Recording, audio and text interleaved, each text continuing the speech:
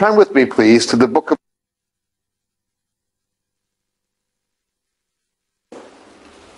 to address this issue. Which laws do Gentiles keep? Which laws do Jews keep? Are we to strive now? We are saved. Surely working out your salvation with fear and trembling is striving for it as we know it. Philippians 2:12. Most important, we Gentiles are not Jews, are we? What is the difference? These are very basic questions. I would have hoped over the years most people knew the answers to these questions. But I also understand that there are more people leaving churches because they can't find a good church, and they're coming to meetings like this one for Bible teaching simply because there's no teaching in their churches. And there are more people realizing the prophetic purposes of God for Israel and the Jews, and these are new issues. And so as more people become aware of the prophetic purposes of God for Israel and the Jews, and the place of Israel in eschatology, and as more Jewish believers get saved, these issues inevitably become subjects that have to be addressed again, just as they were in the early church. Fortunately, however, they were already addressed in the early church. We have an established body of dogma telling us exactly what we should and should not do and how we should understand these things. The early church had to grapple with these things. The apostles had a council to address these things. We only have to look at what was already decided. Look with me, please, to Galatians. Galatians.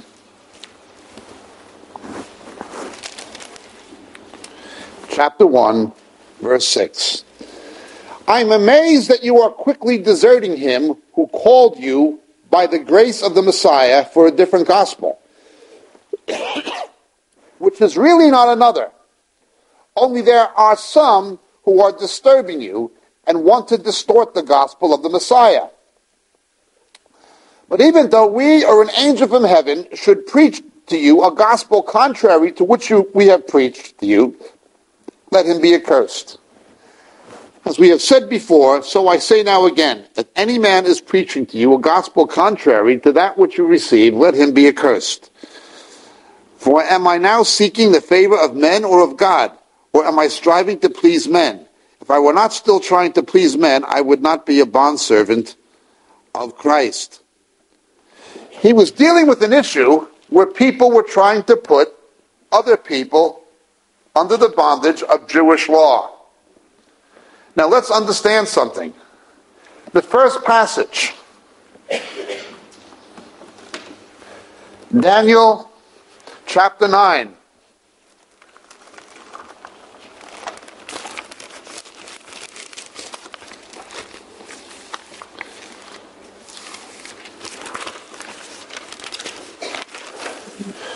Verses 24 and 25.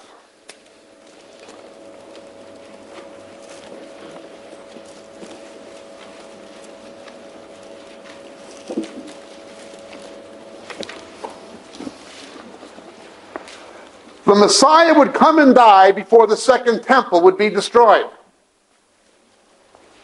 The biggest section of Mosaic law was concerned with the Levitical sacrificial system, blood atonement.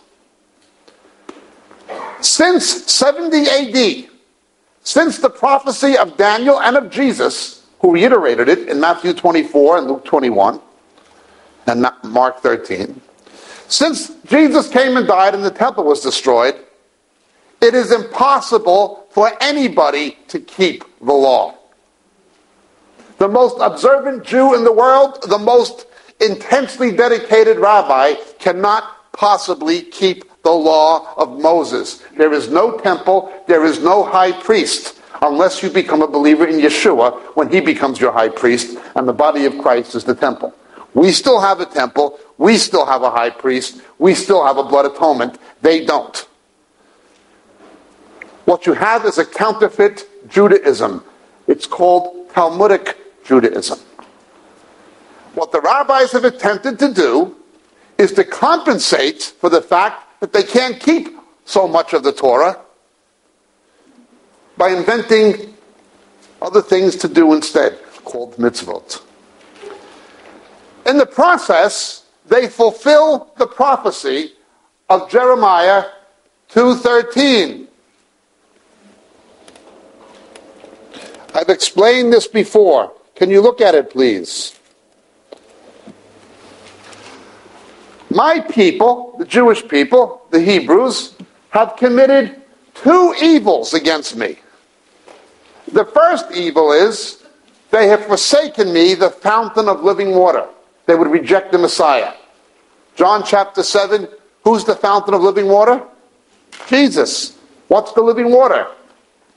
Holy Spirit.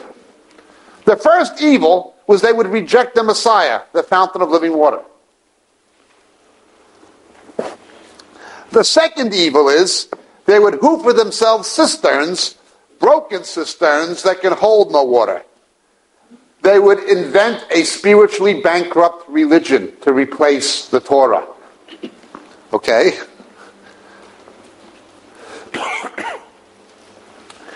Remember, the problem with unsaved Jewish people, the real problem is not that they reject Yeshua, Jesus. That's not the problem. That is the result of the problem. The problem is they reject Moses and the Torah. John chapter 5, Jesus said directly, if you believed Moses, you'd believe me also. If they really believed the Torah, they'd know they couldn't keep it. They know the Messiah would have had to come already. Jewish rejection of Jesus is the result of the Jewish rejection of the Torah. No matter what they tell you, that's what you have. Judaism is based in its present form on a rejection of the Torah. So now you have a situation where believers, even non-Jews, are trying to keep something that Jews can't possibly keep themselves. Rather silly, isn't it? But let's go on. He says, if an angel comes with another gospel, let him be anathema. Anathemizo in Greek, accursed. If somebody believes salvation comes by sacraments, as the Roman Church teaches, they're accursed of God. If you think confession and baptism rituals can save you, that an ex operato ritual performed by a pedophile priest can save you, you're accursed of God. A social gospel, like Rick Warren's peace plan. If you believe that's the way to salvation, you're accursed of God. There's only one way of salvation. God becomes a man in the person of the Messiah to take our sin. The judgment for our sin comes on him, and he raises from the dead to give us eternal life. That through faith and repentance in him, we'll be born again, we'll be justified by faith, saved completely by grace. That's the gospel. That's the only gospel. Somebody believes a different gospel, they're not biblically Christian. They're accursed of God. Now what Paul says here is, the people who will do this stuff, it's not really a different gospel. He says, I'm amazed you're quickly deserting him who called you by the grace of Christ for a different gospel, which is not really another one. Only some are disturbing you. There's two terms people should know, and one that is often misused. Now I'm going to define these terms purely in the theological sense.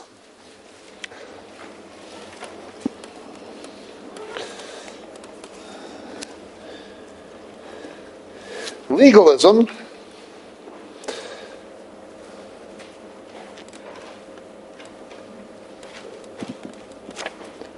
Nomianism. Okay. A hard legalism says we are saved by works. You are saved by keeping the law.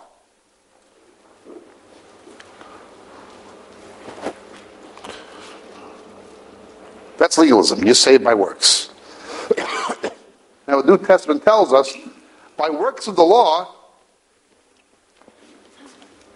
no man shall be saved. Abraham, the first Jew, believed God before the law was given, we're told. And it was reckoned to him as righteousness. He was justified by faith. Right from the beginning, Jews were not to be saved by the law, not even from the time of Abraham and the patriarchs. Legalism says you're saved by the law.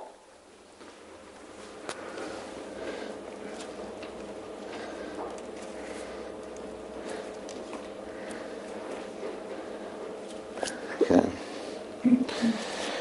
Nomianism says one of two things.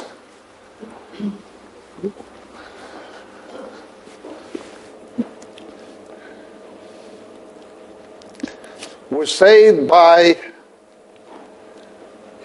grace and law. It's not either one, it's both. You're saved by grace and law in Nomianism. Or you're saved by grace, but you are sanctified by the law. In other words, well, you can be saved, but if you're not keeping the law, you're not really living the kind of life God wants you to live as a believer. You're not being fully sanctified, made holy, walking in the power of His statutes, unless you are keeping the law. Okay? I don't think many people who would believe that Jesus is the Messiah and who are born again, well, obviously, they wouldn't be real legalists. They wouldn't be real legalists. But there's an extreme access of the Messianic movement who are definitely Nomianists.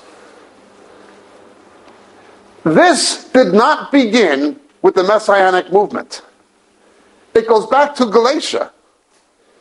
It is literally the oldest trick in the book, trying to get God's people to live under two covenants.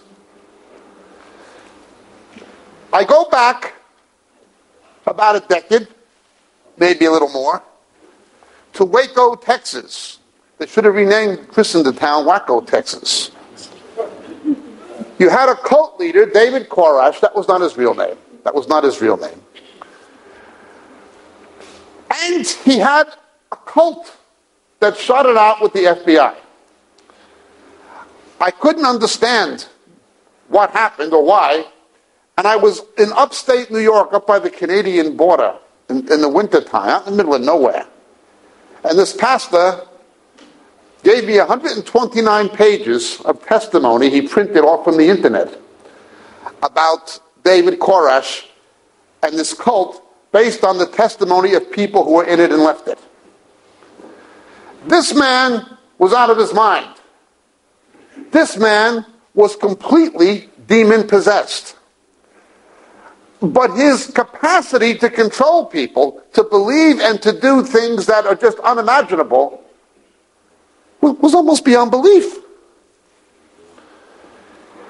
I tried to work out what kind of people would follow him. And he was nuts. He would make these rules and he would change the rules every week. Every day there was a Bible study that lasted exactly 13 hours to the minute. Always 13 hours, not 12 hours and 59 minutes, not 13 hours of 13 hours to the minute. It was always from the book of Revelation.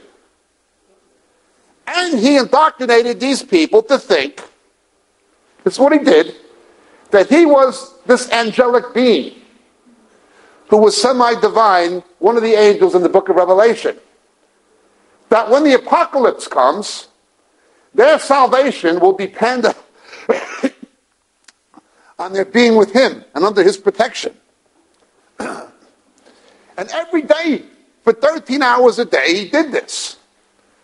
But of course, because he was superhuman, he was angelic, now right away, we know from Jude and from other sources that when angels left their rightful abode, in other words, when they had sexual relations with human beings, it was It was the Nephilim. It was something satanic. Okay? And of course, we know that'll happen again eschatologically in some way. You were going to have demonic incarnations before Christ returns. But by virtue of the fact he said that's who he was, even if it was who he was, which obviously he wasn't, it would be demonic for him to have relations with humans, sexual relations with humans. But that didn't matter. Because he had this angelic sperm, only he could procreate. So the first thing he had to do was to say he was the only truly spiritual man. And he had a boudoir up on top of the compound, and the guy would not only take people's wives, he would say that they couldn't sleep with them because they weren't worthy, because their semen was not angelic. And he would take little girls, some of them his daughters, and use them as sex objects. This man was completely sick. He was totally deranged. He was absolutely nuts. And he didn't want anybody to look to anybody but him as a spiritual authority. And I'm reading page after page. So he would take an attractive woman, and then remember, these guys couldn't sleep with their wives. And during the Bible study, he would stop, and he would look at somebody like he could read their mind, and he would accuse them of lust. And he'd get an attractive woman and make her stand up and strip and do obscene things, and then he'd go, I know what you're thinking. And he would try to humiliate these guys in the presence of their wives and children, so they would only look to him as the spiritual man. Then he would beat women with paddles in front of their children. He'd be beating them mercilessly, and they'd be saying, you see what happens to mommy when she's a bad girl? And he'd be doing all the sick, so the children wouldn't look to their mother. He'd be the only parent. The only father figure, the only mother figure even. The guy was totally, totally nuts. And I'm wondering what kind of people would do this, would follow this guy, would place themselves in submission to his crazy whims, and he had these rules he changed every week. And if somebody broke one, he'd scream and beat them. And a pedophile, a sadist, a nut. And I'm reading, and I'm trying to figure out who'd listen to this guy. About 40% of his followers were from England. 40% were from England. 60% from other countries, mainly the United States and Canada. 40% were from here. And about a third of his followers were black people. Smaller amounts of Asians and Hispanics. The rest were white. Some English, some American. Some male, some female. But I couldn't get a profile. Who does he attract? Is he attracting ethnic minorities? Is he attracting who's he? There was no profile. Does he appeal to crazy Americans, to crazy English people? There was no profile. There was nothing in common of all these people. He had different ones from different countries, different ethnic backgrounds. And I'm trying to figure it out. Then I get to it. Every one of his followers, every single one, was a Seventh-day Adventist, trying to live under two covenants. Trying to live under two covenants. The oldest trick in the book. I have warned before, once you fall into one major error, once somebody goes into one major error, they automatically predispose themselves for something worse. That's like I said, the people who follow the Toronto deception will believe anything. If people will swallow that, these people will believe anything. Once you go into one major error, you automatically predispose yourself to believing something worse. This, again, is the oldest trick in the book, trying to get God's people to live under two covenants. Now understand, we've pointed this out a number of times, the purpose of the law. The purpose of the law. We rejected God's authority and rejected his love and rebelled against his authority under the influence of Satan. God would raise up the Jewish people, that through this nation, he would give his word and send his Messiah to reconcile man back to himself. So the Jews become a microcosm of humanity. They are a microcosm of the human condition. There was only one religion God ever ordained. That was Old Testament Judaism, Mosaic Judaism. The gospel is not religion. The Torah is God's law, but through the Torah, God would demonstrate, from the example of the Jews, the fallen nature of man. He would demonstrate through Israel and the Jews our inability to keep his law. You can't keep his law. All have sinned, all fall short of the glory of God. The biggest section of the law was a system of blood atonement to atone for the fact that you couldn't keep the rest of it. Now what the Pharisees did was, they began to appeal to the letter of the law instead of the spirit. Thou shalt not murder. Well, I only beat his head in. I didn't kill him. Jesus said, if you hate somebody unjustly, you murder them. Thou shalt not commit adultery. Well, I didn't actually sleep with her. We just went out a few times. But it's not your wife. If you lust after someone's wife or someone's husband, as far as God's concerned, you committed adultery. Jesus always appealed to the spirit of the law. He interpreted the letter in light of the spirit. The Pharisees played legalistic games with the letter in order to try to keep it. But they couldn't keep it.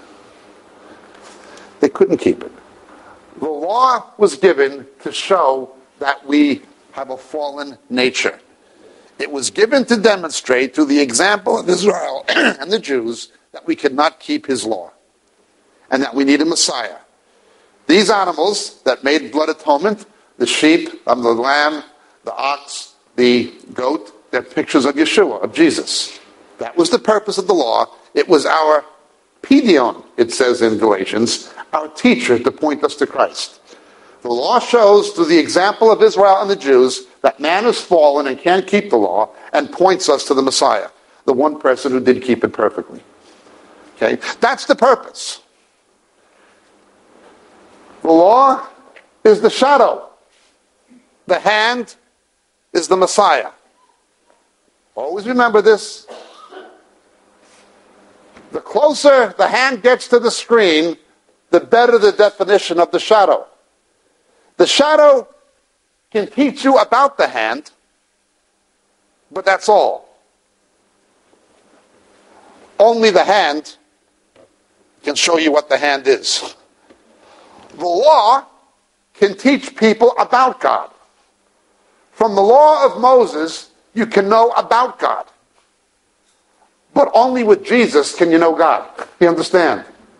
The law can teach you about God. You can know about God from the law. Jesus reveals God. Here's the shadow. It's teaching us about the hand. Once the hand comes, does the shadow have any further purpose? No. No. Well, it teaches about God. So what does the law mean for us now? How do we use it? Well, one person who teaches this quite accurately is a guy called Ray Comfort, a Jewish guy from New Zealand. He has hell's best kept secret. We still use the law. It says the law is good if one uses it rightly. You need to use the law of Moses in witnessing to Jewish people. Look, you can't keep it. You've got no high priest. The temple had to be destroyed after the Messiah came. You can't even keep the law. You use the shadow to teach a Jew about the hand. But the law is based on the Decalogue, the Ten Commandments. How many lies do you have to tell to be a liar? Everybody's a liar. Everybody's a murderer. We use the the law, in that sense, of the commandments, the Ten Commandments, to witness to unsaved people, to show them their need for salvation. We use the shadow to teach them about their need for the hand. That's what we do. That is the first reason, purpose of the law for a believer.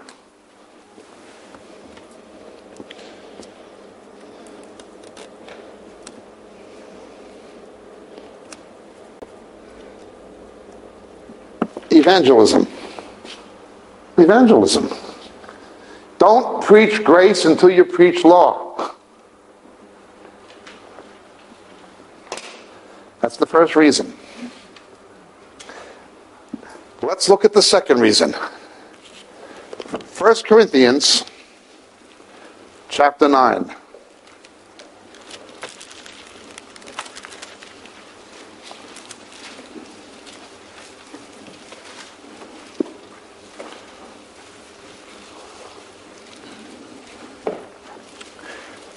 Verse 19, for though I am free from all men, I've made myself a slave to all, that I might win the more. To the Jews I became as a Jew. Notice he was no longer an observant Jew, but he became as one, that I might win Jews. To those who are under the law, the Torah, as under the law, though not being under the law, that I might win those who are under the law.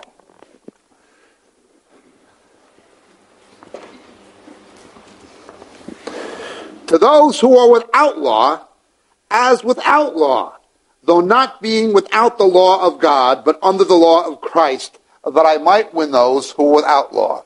To the weak I became weak, etc.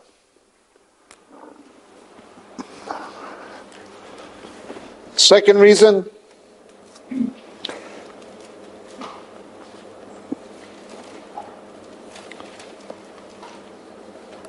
acculturation,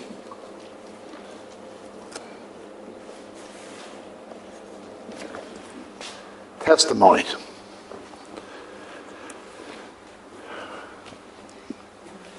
It wasn't only Britain who did it, but let's talk about Britain. Britain misused the Great Commission. Make disciples of all nations. It misused the Great Commission not to make disciples of Jesus, but subjects of the King.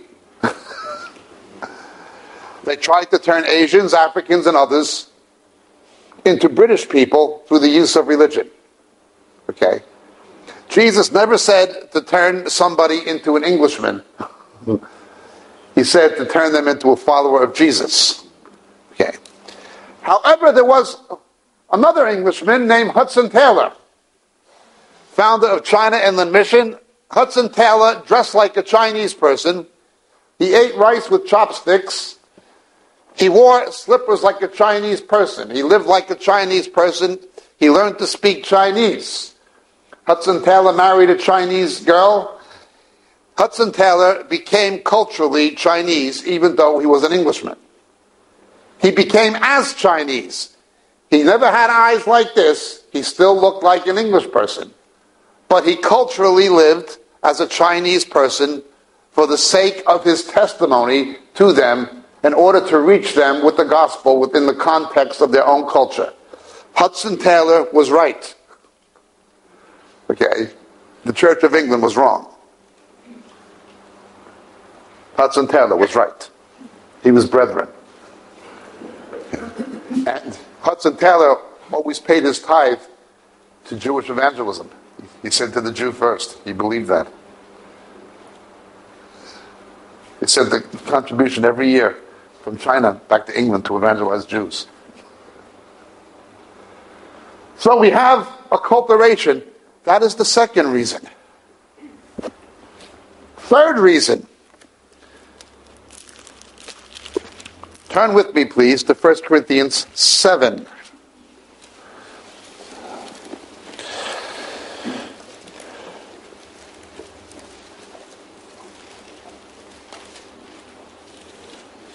Verse 17, Only as the Lord has assigned to each one, as God has called each, in this matter let him walk.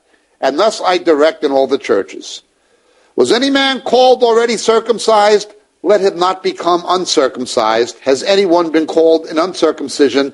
Let him not be circumcised. Circumcision is nothing and uncircumcision is nothing. But what matters is keeping the commandments of God.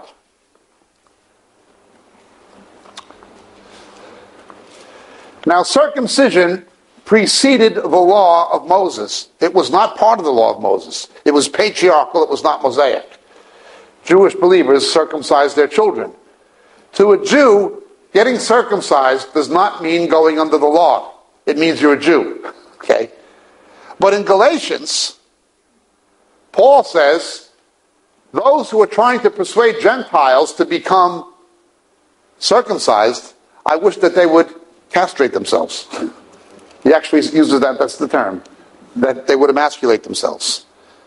To a Jew, it had to do with identity. To a non-Jew, it meant coming under the law. Now you're becoming a follower of Judaism. There is no problem with Jewish believers having their children circumcised because Paul circumcised Timothy. His mother was a Jew. There's no problem with this.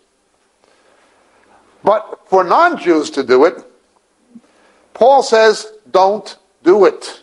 Do not seek to become part of this religion.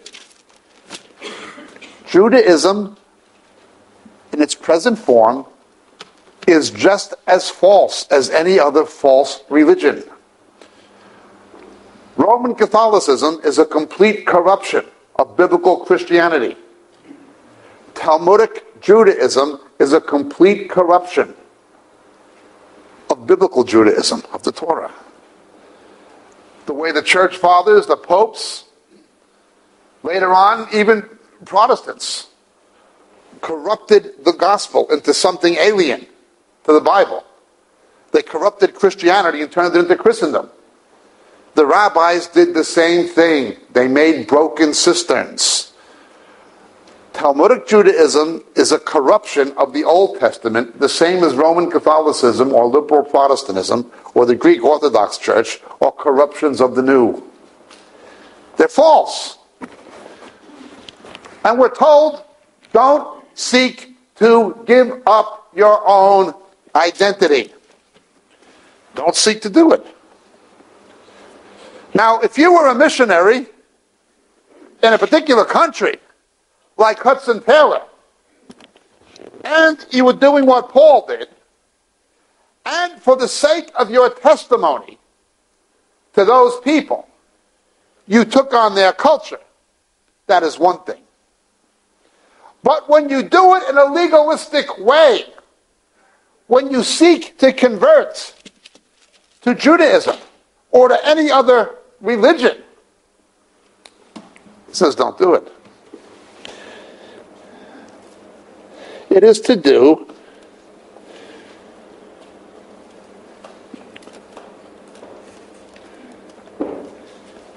with temporal identity. We are told that the followers of Jesus will come from every nation, tribe, and tongue. If he wanted them all to be Jews, he would have made them all Jews. If he wanted them all to be Filipinos, he would have made them all Filipinos. Look out the window. Just from here, I can see no less than perhaps a half dozen, probably closer to a dozen different types of plants and flora. Just looking out that window. God did not want all sycamore trees. Otherwise, he wouldn't have made oak trees. And he wouldn't have made pine trees, and he wouldn't have made maple trees and cherry trees if he only liked sycamore trees. Now, sycamore trees are nice. I like sycamore trees. But I also like oak trees. I also like cherry trees and apple trees and pear trees. He's a God of variety. He wants followers from every nation, tribe, and tongue. Look around this room. It was Chairman Mao who tried to make everybody dress the same and speak the same. Everybody in this room looks different. Every fingerprint is different. Every eye signature is different. He does not like clones. He wants us to be conformed to the image and likeness of Him, not to any human agency. Those are the three reasons. Now there is one proviso. Let's go back to chapter 9.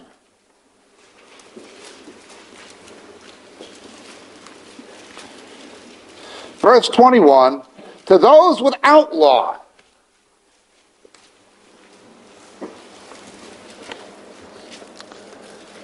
A nomos. Law is nomos, a nomos. For those without law, as without law, though not being without the law of God, but under the law of Christ. I've explained this before. Say you're going to drive to France through the Channel Tunnel. So you go down to Kent and you drive your automobile onto the train that takes you to the north of France. In Britain, you drive on the left. On the continent, you drive on the right. Actually, Ireland tried to come in line with Europe, and they wanted to change from the left to the right, but they decided to do it gradually to avoid confusion. I can tell those jokes. My mother's family is from Donegal.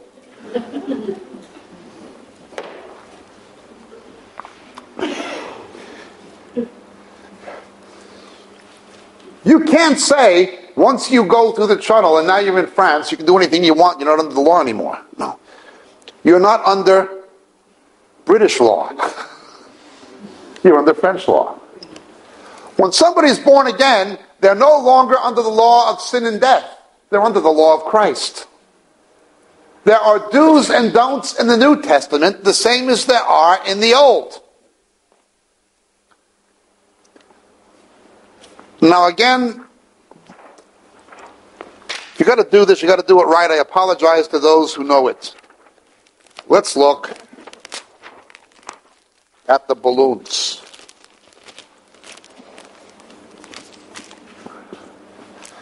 We're going to look at some nice balloons.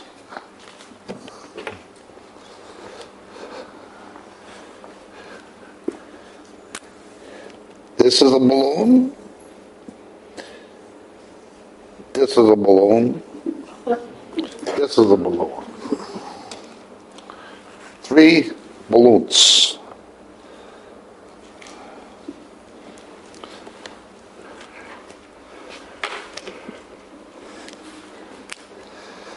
This balloon is a vacuum. There's nothing in it.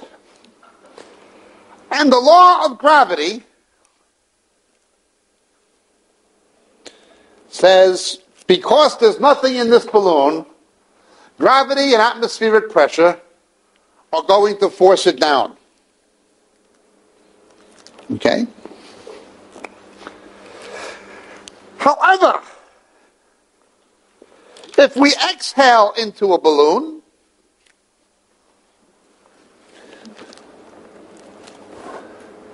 we put carbon dioxide into it.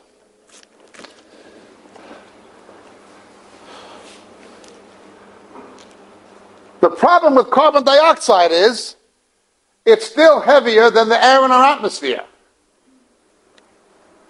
And it will still go down.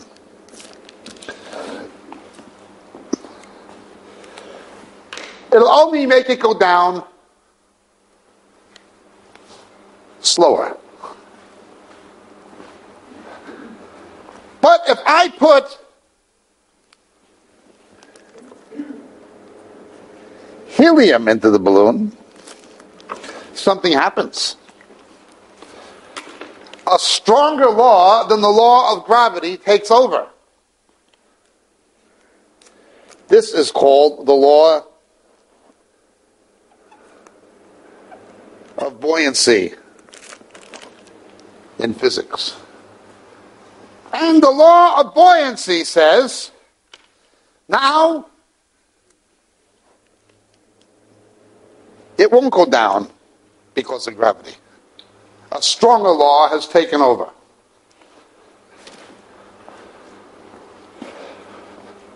Fallen man will always fall. Religion is futile. You can try to keep the balloon up with CO2, but it's still going to go down. On the other hand, you can try to keep the balloon down with helium, but it's still going to go up. Religious people will try and strive to keep the law, but sooner or later they're going to sin. They're going to go back to their old base nature. On the other hand, a Christian, the just man falls 7 times a day but quickly gets up again. Religion can keep you up for a minute, but they'll just go back down. Terrible atrocities are committed in the name of religion, including Judaism and Christendom. Think of the helium as representing the Holy Spirit. It empowers the balloon to overcome the law. The law of buoyancy is stronger than the law of gravity. The law of grace is stronger than the law of Moses.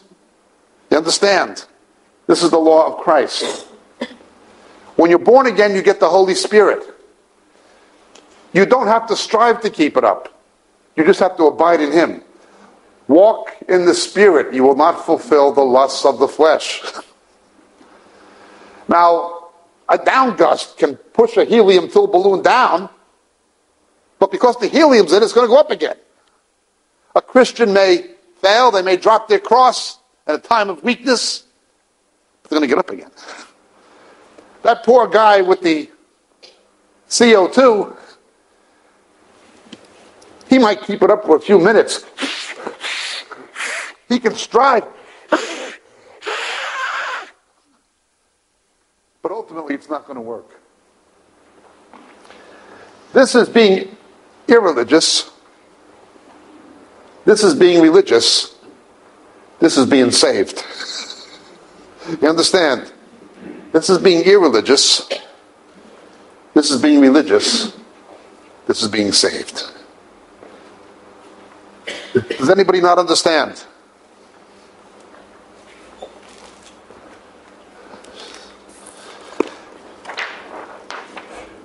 Now let's go back to this anomos. To those without the law, though not being without the law of Christ.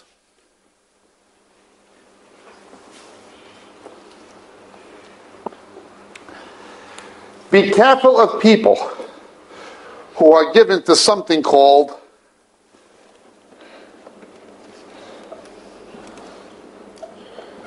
licentiousness. I can never spell the thing.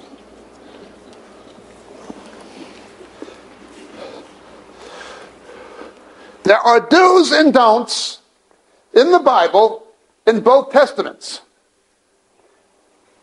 The New Testament tells us, and I've pointed this out a number of times, and I only take it because it's a popular example, the fruit of the Spirit is ikrete, self-control. If somebody is not in control of themselves, God's not in control. If an alcoholic gets saved, and they go out to a pub and begin drinking heavily, or begin drinking at all, an alcoholic shouldn't drink at all. If they get saved,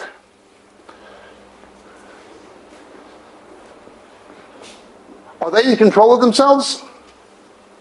No, because God is not in control of them. We saw these deceivers and liars with the laughing drunken things some years ago on the floor going nuts and all this. And we said, well, this is not biblical.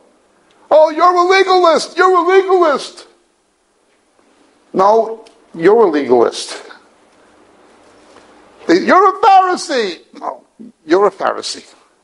Where is this in the Bible? I can show you where the Bible says don't do it. Where can you say the Bible says to do it? They had to twist things out of context, but the Bible says the fruit of the Spirit is self-control, not the lack of it. They were saying the opposite. And they respond, "You're a Pharisee." No, you're a Pharisee. You're just too ignorant to know it. Your pastor's too ignorant to know it. You're the one who's teaching as precepts of God the inventions of men. Where's your biblical basis for this? What they are is anything goes. Anomos, antinomian.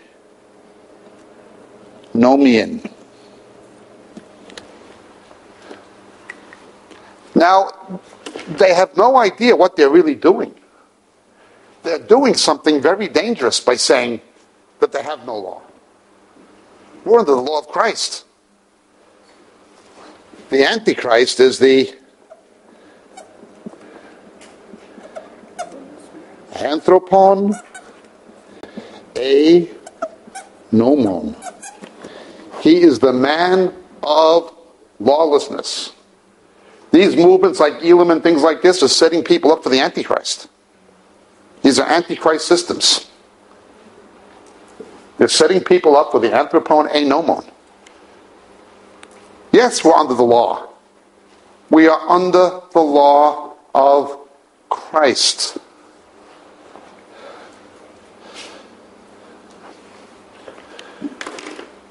Let each one remain in the state he was called. Last night I spoke at a Messianic fellowship in London. Unsaved Jews go there to hear the gospel. People bring them there to hear the gospel. Did Kiddush Shabbat. It's important for Jews to see that Jews who believe in Jesus don't stop being Jewish.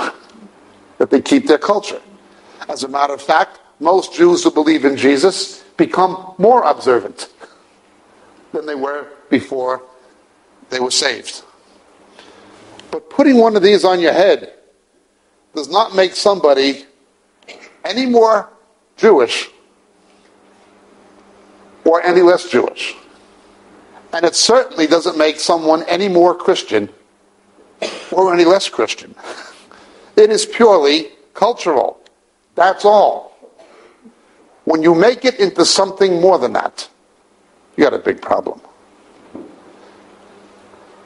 In conclusion, turn with me, please, to Romans chapter 14.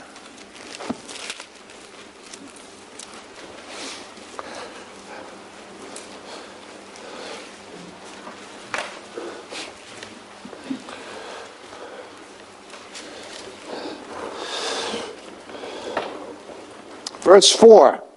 Who are you to judge the servant of another? To his own master he stands or falls, and stand he will. For the Lord is able to make him stand. One man regards one day above another. Another regards every day alike. Let each man be fully convinced in his own mind. He who observes the day observes it for the Lord. He who eats does so for the Lord. He who gives thanks to God, for he who does not eat for the Lord, he does not eat and gives thanks to God. We are told, do not judge other people for what days they observe. There's a website of some maniac in Aylesbury that attacks me, not because I celebrate Christmas, I don't, but because I refuse to condemn people who do. And he says on his website, the Lord gave him a dream that I was in a medical surgery with Benny Hinn pulling my hair out and yelling. This confirms I'm a false prophet. That's the compliment. I think he ought to check into a psychiatric surgery and have a lobotomy.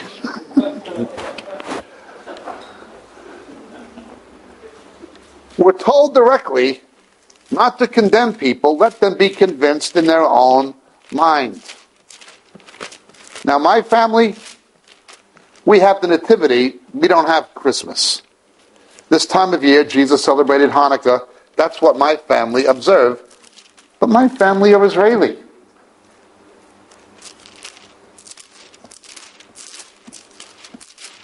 We have the Nativity, but not Father Christmas, not Christmas trees or these things. Nonetheless, let's look at Colossians chapter 2.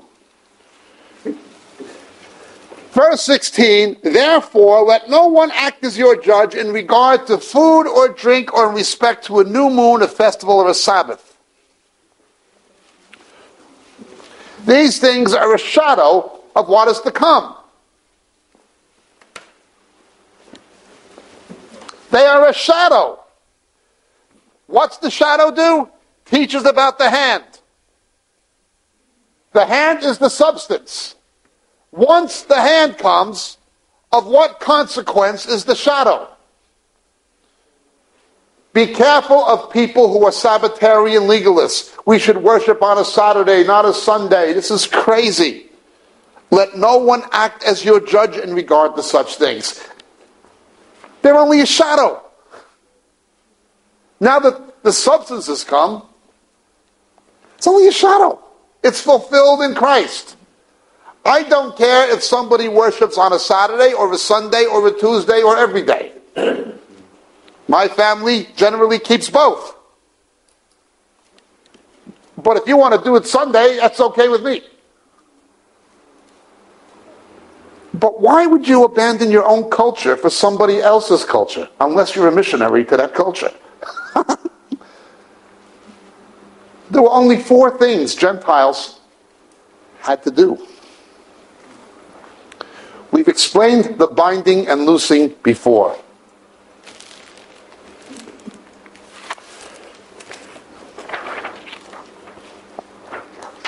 I'm terrible with keeping these things organized.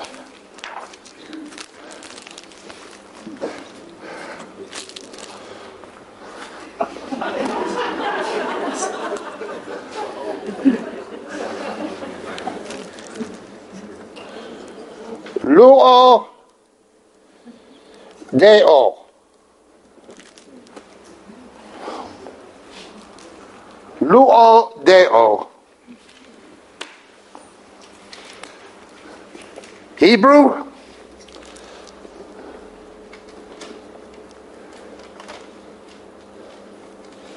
Hitir. Asur.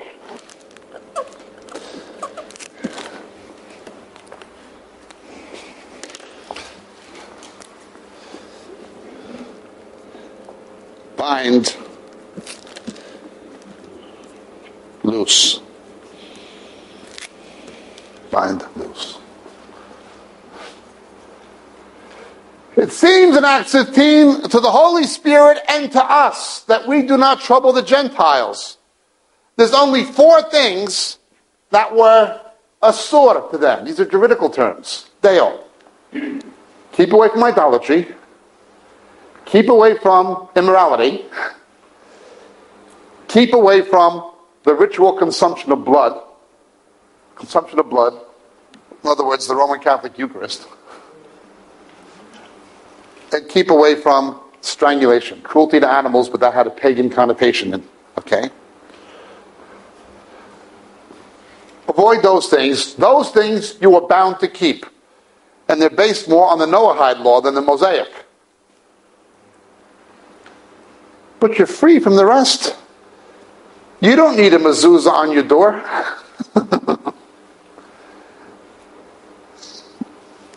You can eat shrimp if you want to. No problem. If you do, you do. You don't, you don't.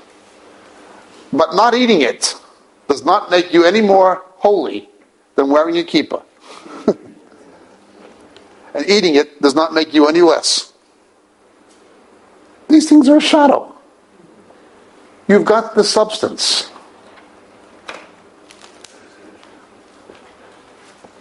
Be careful of the extreme access of the Messianic movement. There is no such thing as a Messianic movement. It's multiple movements. There are good strains and there are bad strains.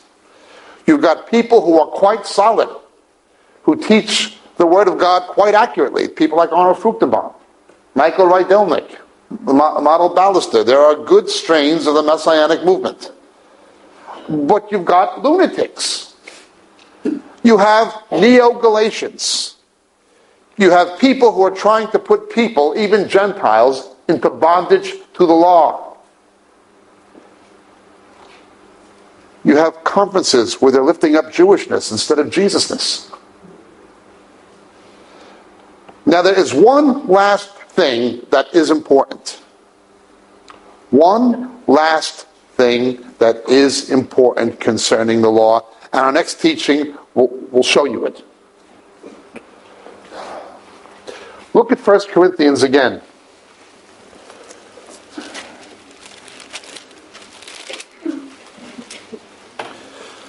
Verse 6, your boasting is not good. You not know a little leaven leavens the whole lump. Clean out the old leaven. You may be a new lump just as you are unleavened. For the Messiah, our Passover, has been sacrificed. Okay. Notice what the apostles do. They again use the shadow to teach about the substance. There is milk and there is meat. Turn with me, please, to Hebrews, written to Jewish believers.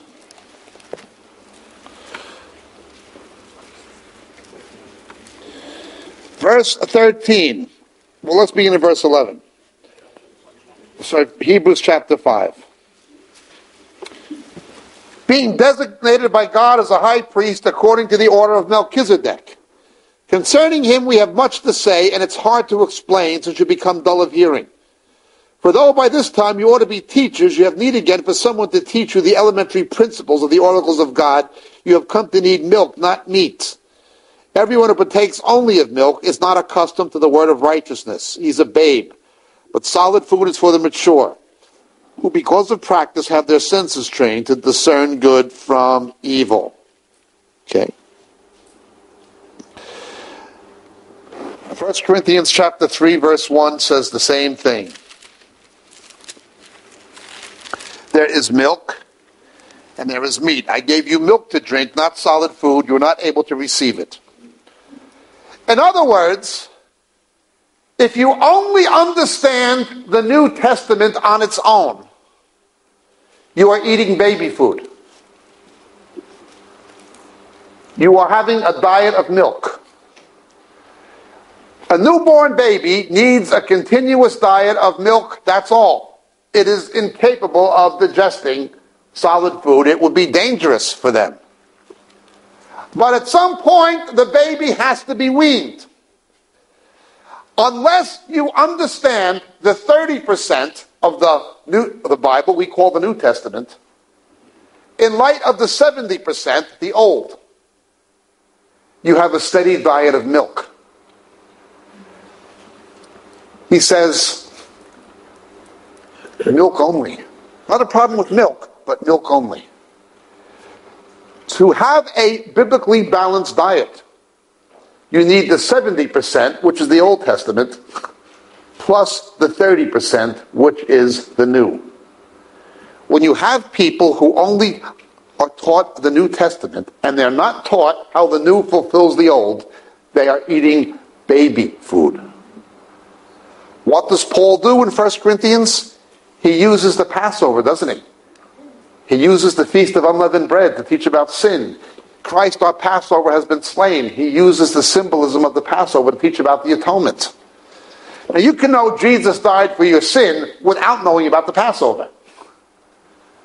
But you're never going to understand it in depth unless you understand that He is the Passover. You can take the Lord's Supper and not know anything about the Passover Seder. But you're never going to properly understand the Lord's Supper unless you understand the Seder. You must not practice Jewish rituals, but you must understand them theologically. You understand? We are to understand. You don't have to keep the Jewish holidays, but you have to understand how Jesus fulfilled them. If you don't understand Yom Kippur, the Day of Atonement, you're not going to properly understand the atonement of Christ. If you don't understand the Passover, you're not going to properly understand salvation. If you don't understand the Last Supper as a Seder, you're not going to understand the Lord's Supper. If you don't understand the typology of leaven, you're not going to understand the Bible's teaching on sin. If you don't understand Old Testament literary symbolism, you're not going to be able to understand the book of Revelation. You'll have milk, not meat. No, you don't have to keep the law, but you have to understand it doctrinally and theologically. You understand? There's a big difference. There's a big difference. It's a big difference. A medical doctor is not a biochemist, but he has to understand biochemistry. Otherwise, he can't understand physiology or pharmacology. A dentist doesn't have to be a biochemist, but he has to understand biochemistry, or he can't be a dentist. You don't have to be an observant Jew, but you have to understand Old Testament Judaism. Otherwise, you can't be a mature Christian. That's what Paul teaches. That's what Hebrews teaches. But what does he say to these people? He says, "You foolish Galatians, who bewitched you?"